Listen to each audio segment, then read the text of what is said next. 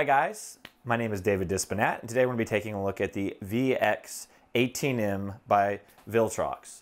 Now this is a fluid head tripod. It's around $140. I grabbed it because I needed another fluid head. My old fluid head tripod fell apart. It was time to upgrade. It was an old cheap one. And things have come a lot further along. I paid $140 for that tripod years ago, and the fluid head tripods have gotten a lot better in the last 4 or 5 years. So you get a lot more for $140 now. But mainly the reason I really needed another tripod, especially a fluid head tripod, was weddings.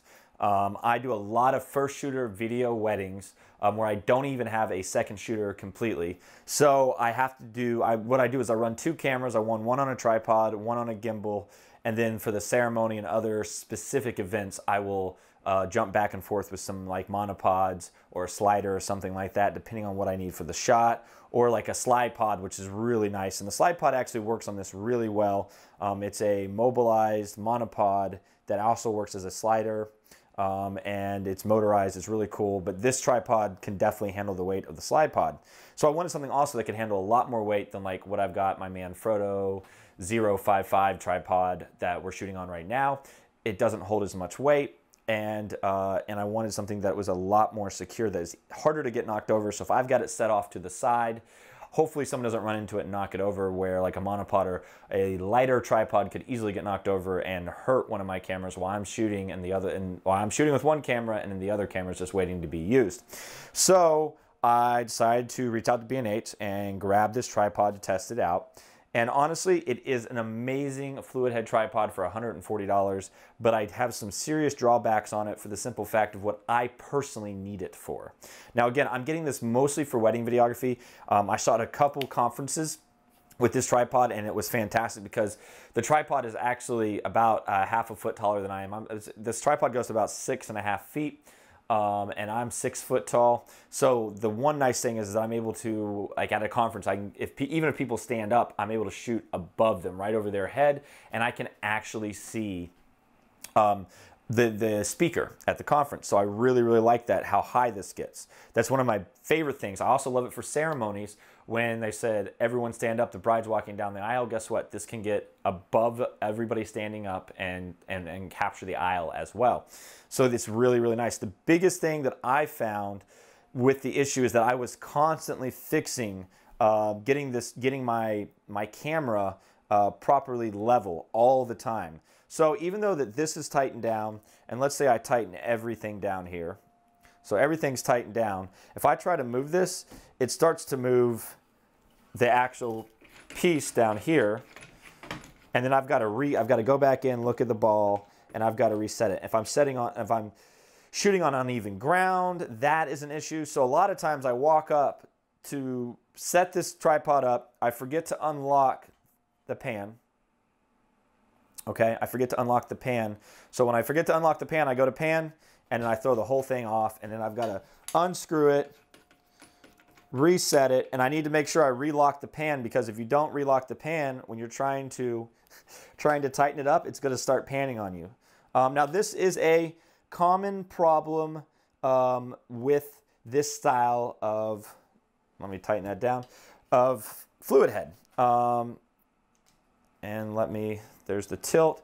However, the really nice thing is that the tilt will hold. So like say I have a 7200 on here, and I know I need to pan and tilt during the shot, but I know like right this second, it's right where I want it, and I'm gonna go grab my gimbal and get a secondary shot. I can just leave my 7200 and everything unlocked so that when I walk back over, I can go right into shooting or moving, where and it will hold that position. So if I'm shooting and it's not going to move, I really like that. And if the camera is too heavy and it does move, you can kind of do like a half tighten down a little bit and it will hold it. So I really like that. Has a nice smooth movement. It works really, really well. The biggest thing for me is that I felt like when I was doing weddings, it was just too much to carry around, and I was constantly trying to get my level right for different shots, which was frustrating. However, this is a great fluid head tripod. So if you guys are looking for a cheap solid fluid head tripod. I would seriously look at this thing. It does a really, really good job. It's just not made for run and gun, in my opinion. And this style of tripod really just isn't made for run and gun, period, in my opinion. So, so what I've done is I've ordered just a regular, I guess you could call it almost a photography tripod, and then it's the actual fluid head will just screw in. A lot of Manfrottos do that. Therefore, I don't have to worry about relocking this all the freaking time. The other thing I really, really like about this, when I needed an accessory, you have an accessory piece right here. This is awesome.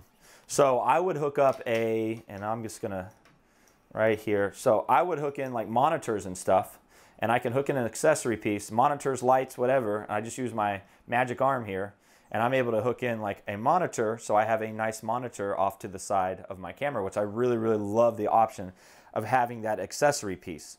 And I think there's just one, so they just have one accessory piece. But most newer fluid head tripods will have that accessory piece. As far as taking it on and off, of course, it locks until you push the red button once you've loosened it up. And it locks in really good. It uses the Manfrotto plate. I have switched over to using Manfrotto plates for everything. So I have quick release plates on everything now. Everything's Manfrotto, so that way I can just have one plate on a camera and I can jump in between any device that I need to.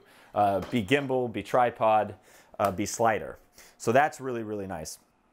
However, at $140, this is an excellent tripod. As always, there'll be a link over here in the description, a card, and of course a link at the end of this video, so you can personally go check out this tripod. It has really nice legs. We'll do a close-up of the legs. The legs work really well far as gripping into the ground.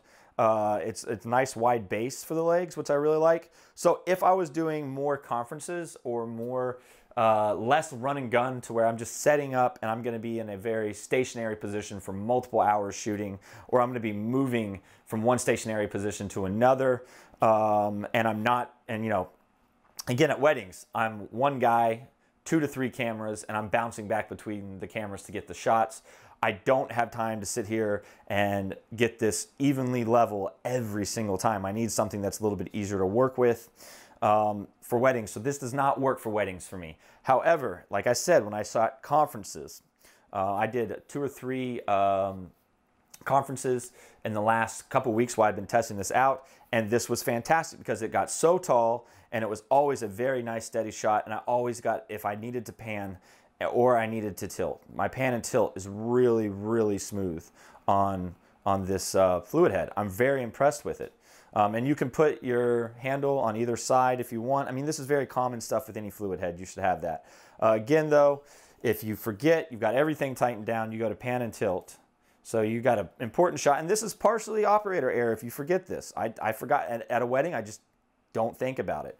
And I would go to pan and tilt, and now you've got everything, so everything's locked in.